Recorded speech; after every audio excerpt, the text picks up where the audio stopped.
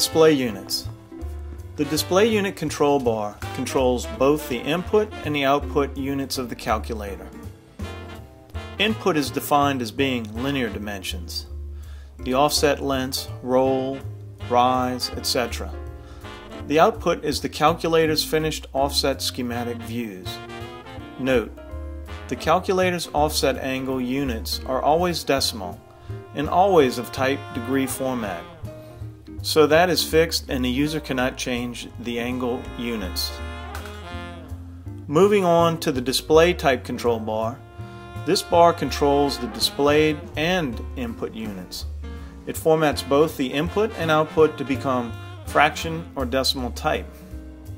So essentially these two bars are linked. So to completely understand the concept behind the calculator's units, let's look at the different possible combinations of the two control bars using the same linear measurement. We're going to use the example measurement 1 foot 2 and 15/16. Starting with the foot-inch display unit button, this can be of either type button, fraction, or decimal. Using our example measurement, when the type fraction button is pressed, the calculator's expected input and output will be 1 foot 2 and 15/16. Using the display type decimal, when the type decimal button is pressed, the calculator's expected input and output will be 1.24 feet. Moving to the inch unit display button, this unit button can also be either fraction or decimal. Using our example measurement, when the type fraction button is pressed, the calculator's expected input and output will be 14 and 15/16 of an inch. Using the display type decimal, when the type decimal button is pressed, the calculator's expected input and output will be 14.94 inches. Moving to the millimeter unit, this selection will always be decimal. The calculator's expected input and output will be 379.41 millimeters. None always works in decimal, and the user is responsible for the units. The combination of these buttons will become clearer to you when you enter data, because the operation of the calculator changes depending on the units and button types.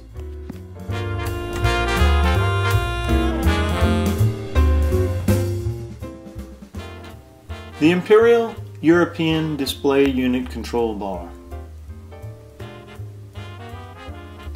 This bar controls both the input and the output units of the pipe size only. Selecting either DIN or Imperial affects the display of the pipe size selection screen, the display of the current selected pipe size on the main scroll menu, and the pipe size that is displayed on the offset input view and solution views.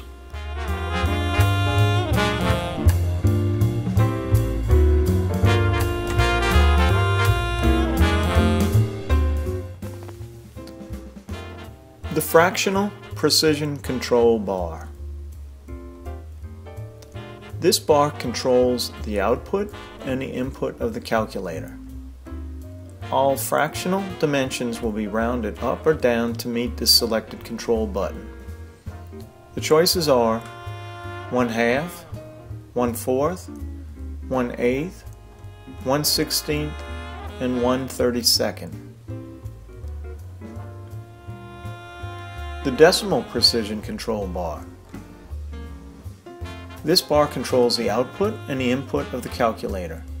All decimal dimensions will be rounded up or down to meet the selected control button.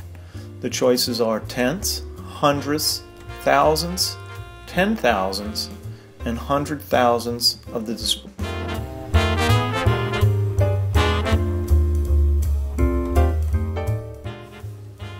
The last control bar is the background color control bar. This bar allows the user to select from 5 different background colors. The available colors are purple, crimson, blue, black, and finally green.